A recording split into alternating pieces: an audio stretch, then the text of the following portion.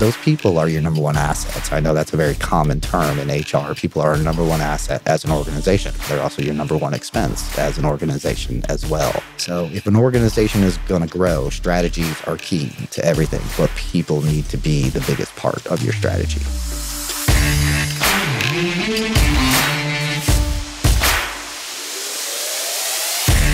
Welcome to In the Thick of It Toolbox, the special series where inspiration meets implementation. Here, we don't just share success stories, we equip you with proven tools and strategies from seasoned founders, turning entrepreneurial dreams into actionable plans. Prepare to be enabled and empowered on your journey. You're not just listening to a podcast, you're gaining access to an essential toolbox for your business success. Let's dive in.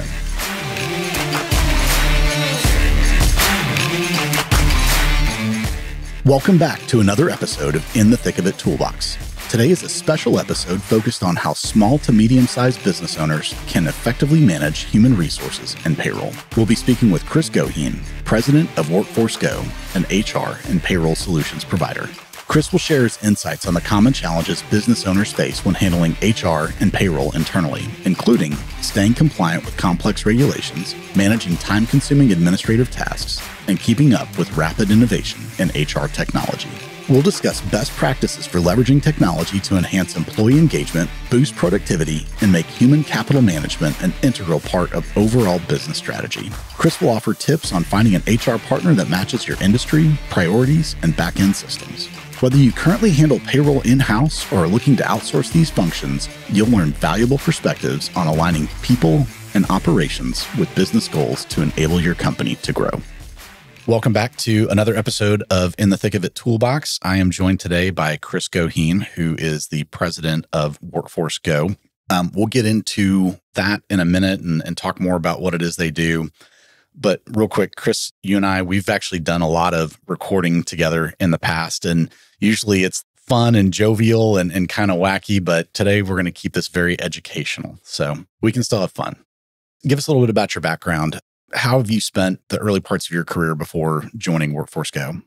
So I've had quite a bit of transformation over my career in the early years. So heading into school, I actually had the notion that I wanted to be in accounting. That was the very first thing that I ever wanted to do. So I went that route. I actually worked for a public accounting firm and thought that was a CPA route that I wanted to go. Did that through school and eventually determined that it wasn't as exciting as I thought it was going to be. So I've done a lot of networking things through my career. So I had the opportunity to then kind of silo accounting into just payroll taxes and start working for an organization where we did tax management for Fortune 500 companies. So we did that both from a technology standpoint as well as an outsourcing group where we would actually manage everything on their behalf. Really enjoyed that, escalated my career through that, and ended up managing a very large group through all that.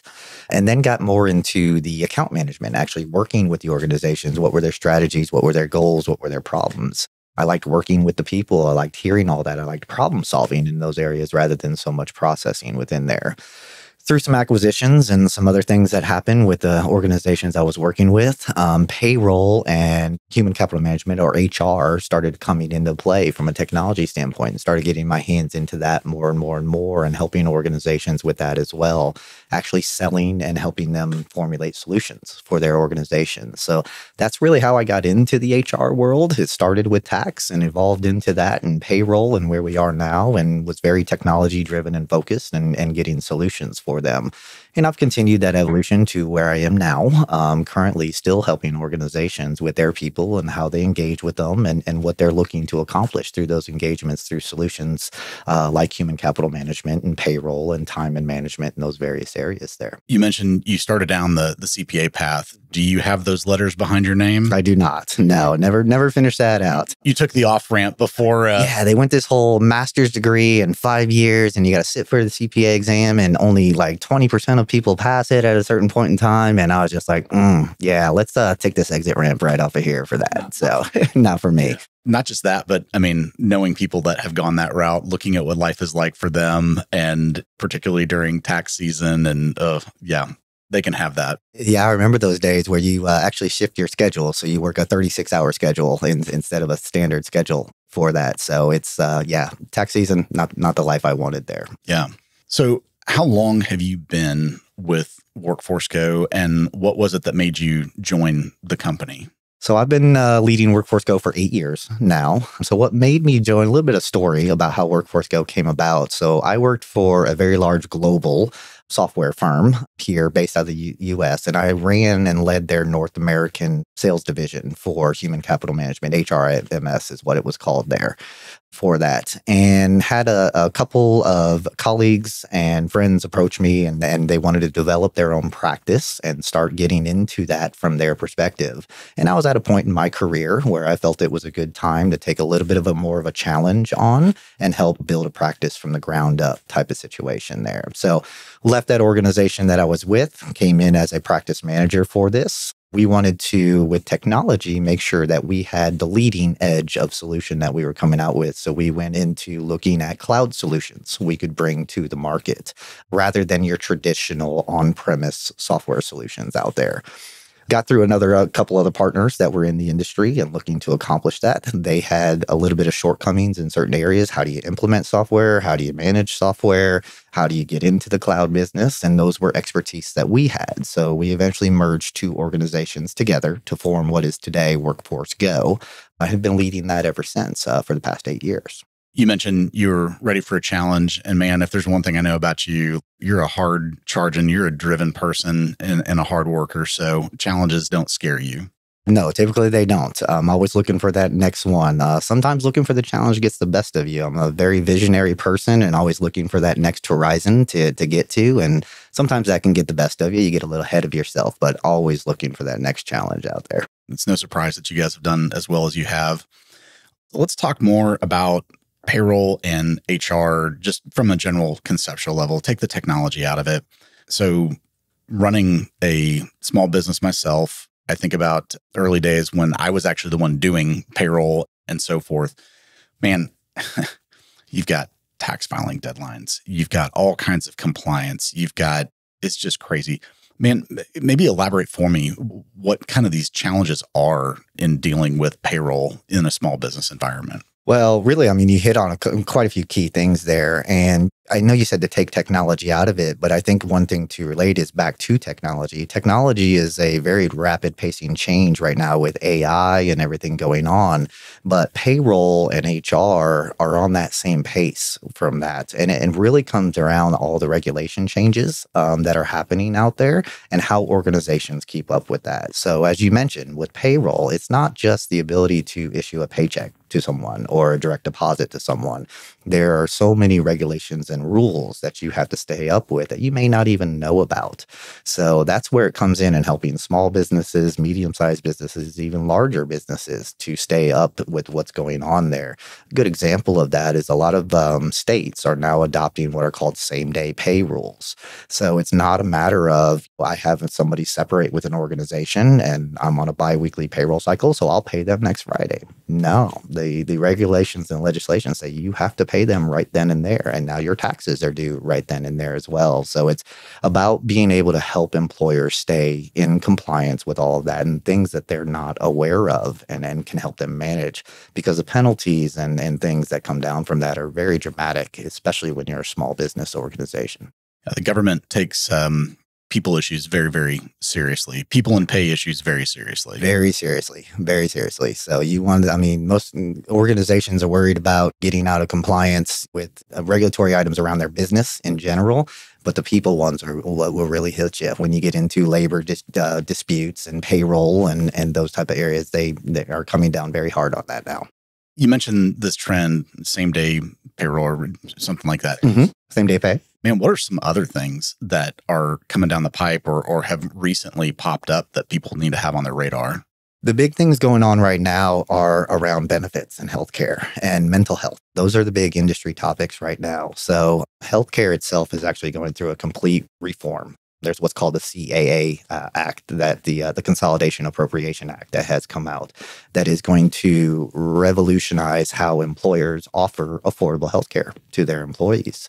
So there are actually lawsuits that are happening now where firms are going out to the employees themselves for big box employers and going, they're not offering you the most affordable healthcare under the new CAA Act, and we'd like to file a lawsuit on your behalf type situation. So there's a lot happening within that. And that act is going to revolutionize how healthcare it costs and is offered to employees. So that's a big one coming out. And mental health is the next big thing. That is a benefit and something that employers need to be engaging with, regardless of your size, small, medium, large, for all organizations, and the tools that you offer to help with that right now. You talked about HCM, human capital management, as well as payroll.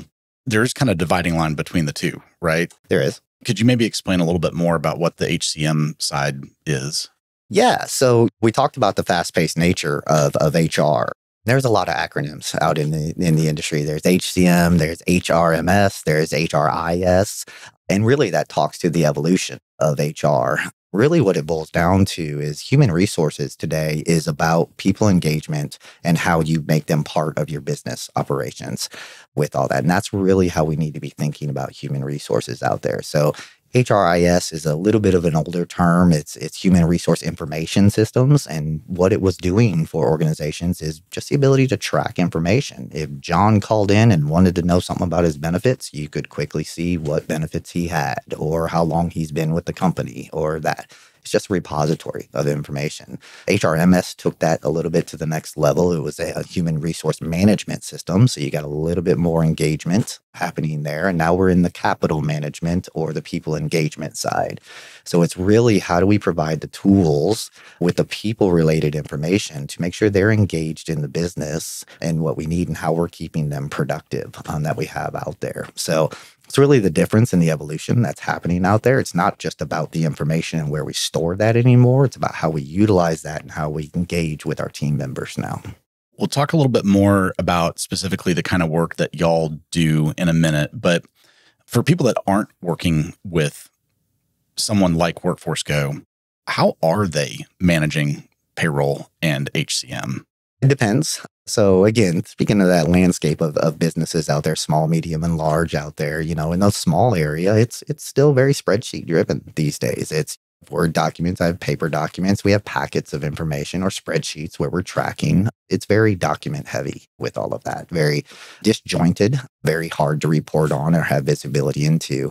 Medium size, because of compliance rules that start to come into place and all that, they need something a little bit more where they can report, they have more visibility, they get into that repository side of that. And then as you continue to grow, it's more about how they engage with their employees. So they're looking for that next level of employee self-service and benefits enrollment and portals that employees can access and see their information within. So it's all about where they're at in their journey for that and what their requirements are within the organization. For someone who isn't working with someone like y'all, how does that organization keep up with all the regulatory changes and tax rate changes and all those kinds of things? A lot of times we find it's they don't, and it's I do it until I get caught type situation within there. So and that's very hard for organizations today because it is such a fast-paced changing with all the regulations. There are new regulations coming out on a monthly and a quarterly basis in how you engage your employees. So it just takes getting caught that one time for you to realize. Unfortunately, it hurts when you get caught with all of that. Yeah. So when somebody gets caught, or hopefully before they get caught, they have the realization that it doesn't make sense for them to do it themselves. What does an organization like yours provide for that company? Our approach to all of this is we talk a lot about what human capital management is and what payroll administration, and those are great things to bring to an organization. But really, it's more about that engagement side. And we look at it in how people are part of the business today. So how do we not only manage and help with all this people-related information, but make it part of your operations and engage those people in your operations aspect of that. So it's not just tracking their information, their dates of hire, their birth dates and all of that. That's great. We can do all that basic stuff within there. It's not but just about processing payroll and keeping you in compliance. It's about operationally, what do you do as an organization? What's important for your employees to be able to contribute to what you do as an organization and keep them productive and engaged and on a good path within the organization. Those people are your number one assets. I know that's a very common term in HR. People are a number one asset as an organization. They're also your number one expense as an organization as well. So if an organization is going to grow, strategies are key to everything, but people need to be the biggest part of your strategy.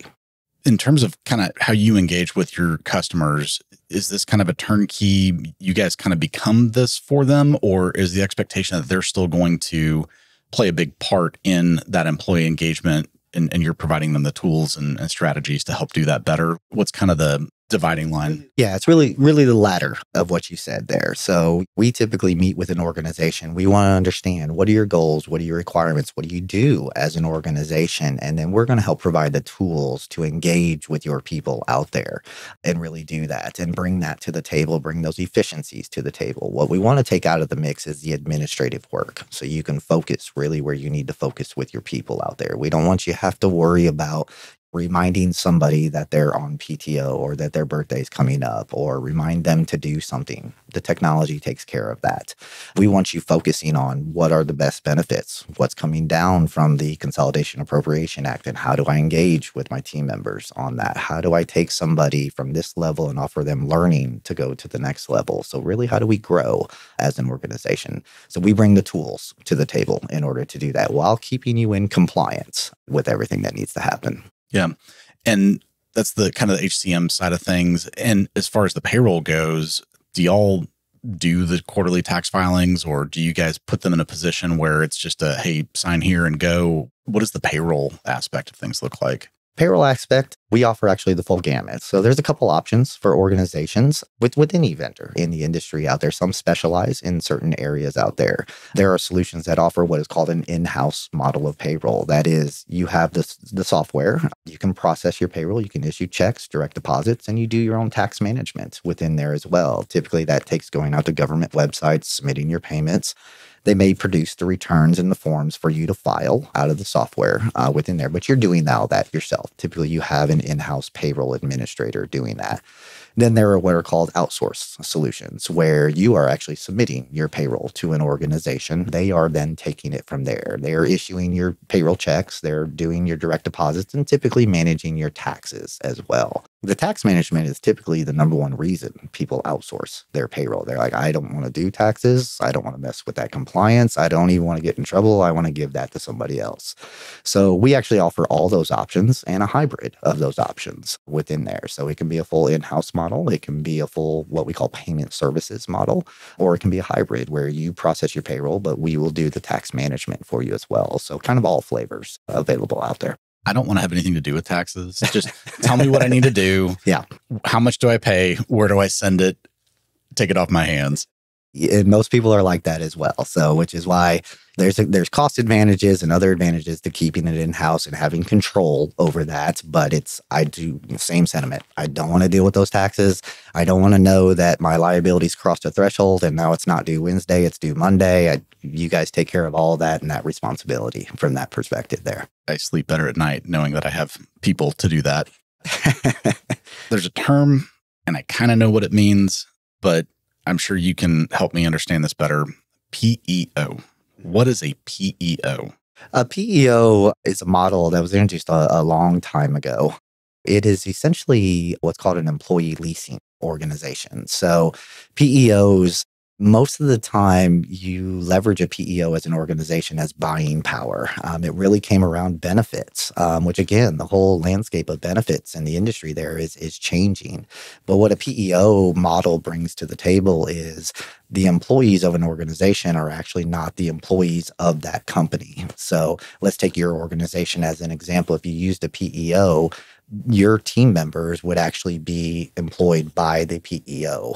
And it brings a conglomerate of individuals together. So you have more team members and your buying power for benefits and other types of offerings. You have more buying power at that time. And you can get benefits cheaper and you can offer benefit costs cheaper to your employees by doing that. So you're essentially leasing employees is what you're doing. They still work for you. They still perform for you, but they are essentially employed by the PEO themselves. So they get a much broader base of team members to bring better benefits to the table. They do all your payroll, they do all the HR, and they do all of that. It's not necessarily temp employees. They are full-time employees with you. They're just not employed by you at that point in time.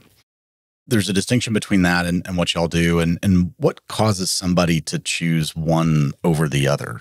PEOs used to be very big with more small-sized businesses because, again, it allowed an organization that was 10 employees or 12 and 25 employees to have the ability to offer benefits, which are very valuable to team members at an affordable cost to those team members. So if you were to go directly to a provider out there as a small employer, your cost is going to be extreme, and you can't absorb all that as the employer. You have to pass some of that to the employee. So this was an option for them to be able to do that. It also brought in the landscape of the compliance side. I don't have to worry about HR. I don't have to worry about these rules because these employees are employed by the PEO. They're responsible for that and everything that happens there. So I didn't have to worry about that. Again, with the changing landscape that we have going on, especially with benefits right now, that's becoming a little bit less of a need, and the options that are coming out with healthcare for smaller employers, that's becoming a little bit less of a need for them out there. So it'll be interesting to see how that landscape continues to change. How many employees do I get to before I start to say, I need to look for a partner like Workforce Go? Well, I mean, there's all sizes. And, what really dictates that, I'd answer that question in twofold. One is going to be just what the requirements are of how you engage with your team members or what you need to engage with your team members. Before you get into that, though, first and foremost, what typically drives engagement with an organization like us is compliance related. So there are compliance rules that kick in based on certain number of employees that you have, where now you need the support of technology and to be able to administer that. COBRA administration, as an example, when you hit 25 employees, you have to have COBRA at that point in time. So you need something to administer COBRA at that point in time. When you get into the 50 and 75 range, now you have reporting requirements around EEO or OSHA or other types of compliance reporting that kicks in based on all of that. But those regulations are starting to change now. We've seen a lot of changes around W-4s and how we do that. I-9 and employment verification. That is an ever-changing landscape, and it's coming downscale. So it's not so more I can wait till I get to this size now. It's more I've got to act on this earlier. So we're seeing the landscape of adoption of tools for human capital management come way down for this. Not just I need a payroll solution anymore. I really have to manage this information. The other side of that I was talking about there was what's important for my business and how do I gauge my employees? So it may not be just HR or just payroll that I'm looking for. Maybe learning is something very important. I have training and compliance and things that I have to send my team members through, whether it's security training or cyber training, depending on what industry you're in. So maybe a learning management tool is very important to me for that. Or I do a lot of recruiting. I have, based on jobs that we have, I recruit a mass volume of people. So something to administer applicants and onboarding, and these things are very important regardless of the size of my organization. So it may be more feature functionality related rather than compliance related within there as well. So there's a couple factors that drive that. When you were talking about at certain thresholds, you now enter into new waters. I think about myself. There's so much going on day to day, and it wouldn't even occur to me that, we crossed X number of employees and now we have to go do insert fill in the blank. And I got to imagine that you save a lot of people's sanity by helping manage those things for them or guide them in the right direction. And we do. We talk with a lot of organizations about that. It's, again, not only what your goals and requirements and strategies are today, but as you continue to grow, that's where we're going to help you. As you hit these thresholds, we're going to let you know. We do a lot of information and knowledge sharing with organizations. Have you thought about this? Or this is coming down. These changes are happening out there. How do they impact your organization? Some of them are federal. Some of them are state specific. Some of them are just Department of Labor laws that are happening out there. Some are just tax changes they need to be made aware of that are happening. But we try to keep you in the know so you can be proactive to those decisions. The decisions are still ultimately the employers. Again, we're providing the tools to help with that. The decision is ultimately yours, but we want to provide you the tools and the information to make that decision and manage it. Who are you typically engaging with? What role are you typically engaging with within your customer's organization? So typically we're talking with a CFO, the C-level players within there. And you brought up the dynamic of payroll versus HR a minute ago. We see it different in a lot of organizations. Sometimes payroll sits with finance. Sometimes it does not. It's combined with HR or however they determine as an organization. But a C-level player like a CFO is typically involved. Depending on the organization, you may have a people officer, somebody that is specifically required. And your administrators are in there as well. So your HR, your payroll administrators, because they're the day-to-day operations that are happening. So they need to make those decisions. What's a little bit unique about us, and again, the approach that we take there is, and what's happening with the people landscape in general is that you can't just think about how I manage the information and the people. It's how is it part of the business side? So we see a lot of the operational folks coming into our conversations as well. If it's a construction organization, it's, I've got field operators out there and they're coming in. Well, this is what we do on a day-to-day basis in the field. And how do we engage with our team members out there? So we're seeing many different roles start coming into play. It's not just I'm talking to the HR manager or the payroll manager any longer. It's the C-level players because organizations are seeing they have to think about people as their overall strategy as an organization. Yeah, it is much more broad than just making sure they get paid on time and paid correct. Yeah, that's almost the easy part now. Interesting. So if somebody is thinking about bringing in somebody like you, what do they need to consider as they evaluate different options? So I think that goes back to thinking about your business, your operations, and what's important for you and for your team members to engage in with the organization. It's not just going out and finding an HCM solution that's going to do HR and benefits enrollment and recruiting or payroll and all these various areas out there. It's about for us to successfully grow as an organization, what's most important for us to engage with on our team members? Is it learning? Is it just payroll? Or is it time management and how we do that? What's most important to us? And when you're looking at solutions out there, you need to look at those solutions, identify those priorities for yourself and identify a solution that is strong in the areas that are key to you as an organization. So you may have a solution come to the table for you and they're the best recruiting solution on the market. Recruiting is not important for you. So, and their time doesn't do what you want it to do. So it's very hard to find the all-in-one. Everyone has their strengths and their weaknesses in solutions. Some focus in certain areas, and sometimes you do a best of breed approach to things. But I think it's identifying what your organization does, what's important for you, and what you really need to engage with your team members on. And that needs to be a focus. Make sure you check the other boxes, but that needs to be the strength of the solution for you. I think this kind of ties into what you were talking about, but industry specific things, like you mentioned time, like how does it track time from one industry to another? There may be different needs, different requirements. And then the other thing that jumps out at me is, again, you talk about what do you need? The back-end systems that you might need to tie in with is another big part of it. And so considering, does this system play nice with these other systems? And I know that's an area that you guys really focus on, is working very, very well with other systems that are critical in the workflow.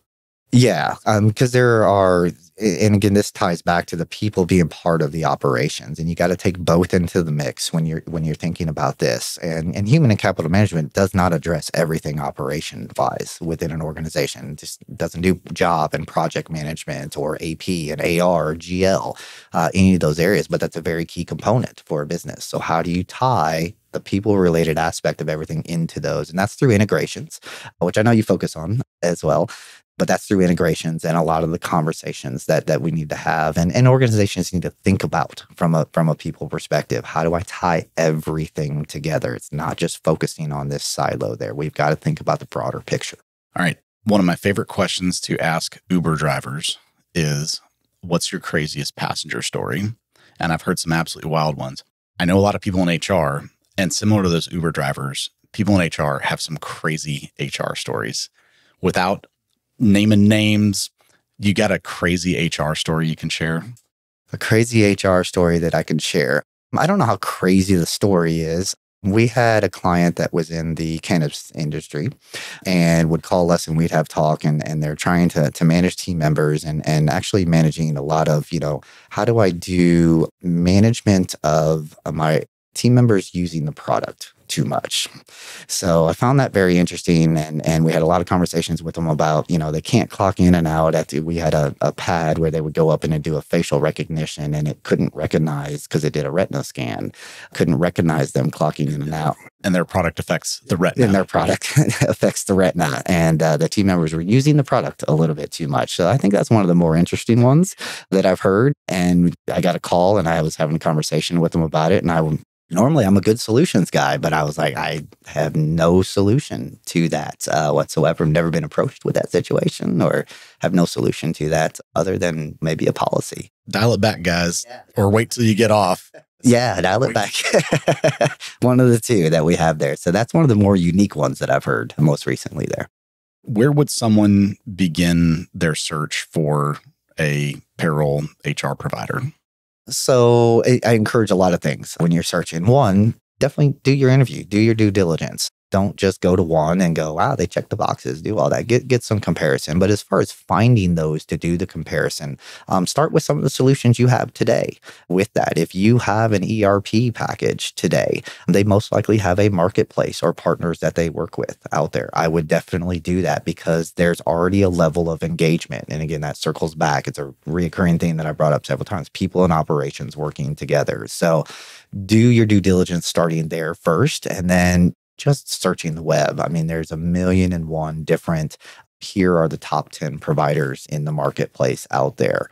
But also look for solutions that may specialize to certain things that you do out there as well. So if you're in construction or you're in manufacturing and distribution, there are solutions that key to that will help check some of the major boxes for you right off the bat with all of that. So web searches are always great. There's many different associations out there, APA, SHRM, that can help you with that as well. But I think the number one place to start is some of the tools you already have in place today, like your ERP system. For somebody who is considering transitioning their HR payroll systems, what are the things they should be doing now to prepare for that to be as smooth a transition as possible? Where are your pains?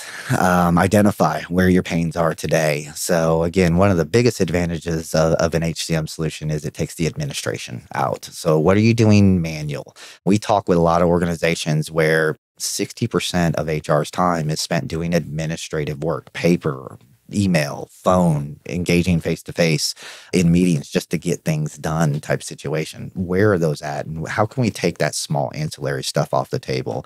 But then again, meet with the operations side, what's very key to them, and have those requirements ready when you're looking at solutions out there. So if you have a field team, what are they going through in pain-wise? Because if you can solve that, you can keep people productive. That's where the happiness is going to come in. The basic things of being able to view pay stubs online or request PTO off or those, that's not the important stuff. It's what's key for the organization within there and your team members. Are there any data considerations? Like, we do a lot of work in the CRM space. And so oftentimes when we're migrating people, a big part of it is, hey, you got to go clean this data up before we can really take this on for you. Are there things like that people need to do?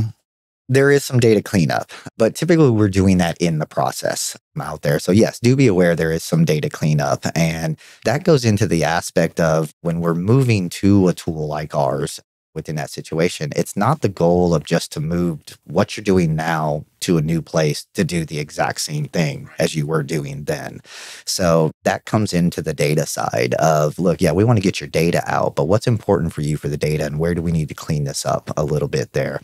We also find sometimes a lot of things were not being done correctly with old data within there. So we need to clean that up as well. So yes, there is a lot of data analysts, a lot of bringing data in, reviewing it and making sure for what we want to accomplish moving forward, do we have the right data and is it clean and good data for us at that point in time?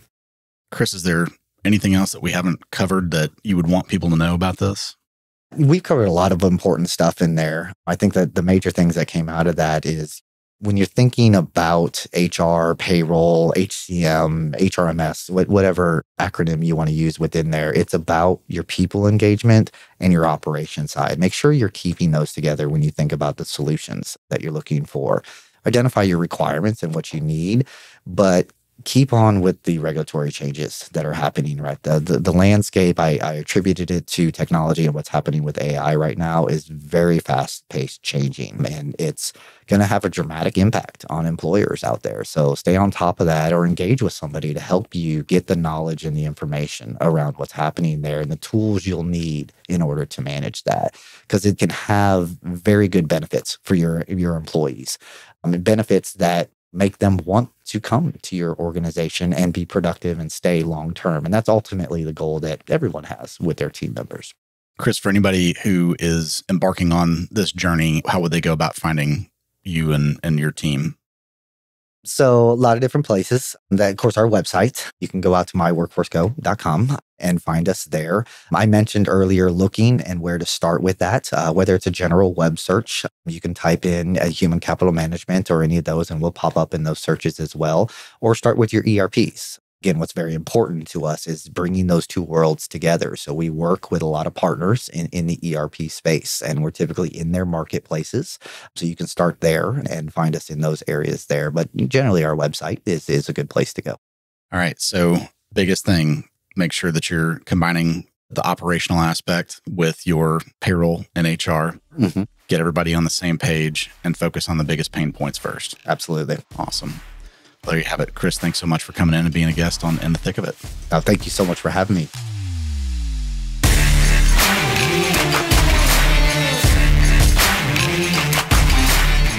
That was Chris Goheen, president of Workforce Go. To learn more, visit myworkforcego.com. If you or a founder you know would like to be a guest on In the Thick of It, email us at intro@founderstory.us.